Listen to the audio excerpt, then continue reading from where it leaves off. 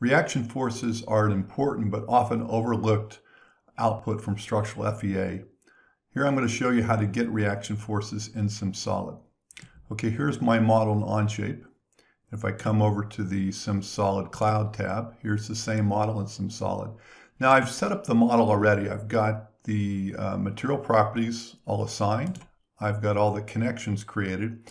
And I've done two analyses. The first analysis is just constraining the base and doing a very simple gravity load.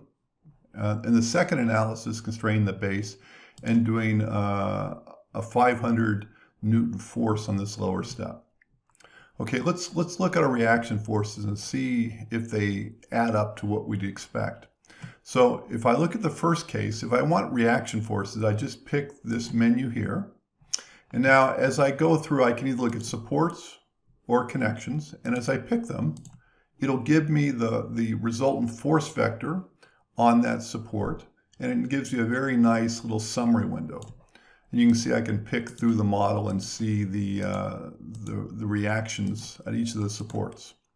Now I can do a few more things. If I want to sum the forces for more than one support, just Control or Shift select, and you see here as I'm summing it, I sum the values here and I get a resultant vector there. In fact, if I do all four, I get a force right in the middle, and it looks like to be 91.76.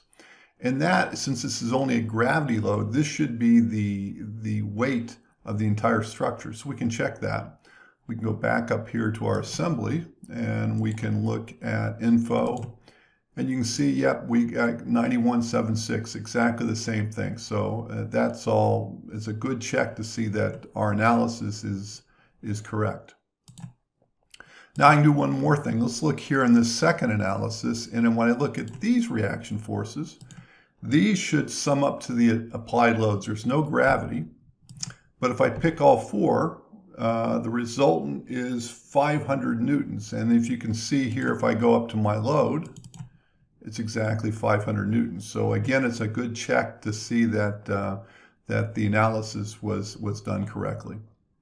One more thing that we can do is we can look at connections. Now connections are the forces at the boundary of any two parts. And you can see I can go through the whole model like this, and we typically have many connections. If you want to zoom in, there's one really nice trick. You can just pick a part, and then when I pick the part, the connections will filter just to the connections associated with that part. In fact, let's get this part right here because I want to see the connection force right there. And I can pick, and pick, and there is the one for that one connection. So really easy to drill in and find the forces on any part boundary. Okay, that's connection forces in SimSolid.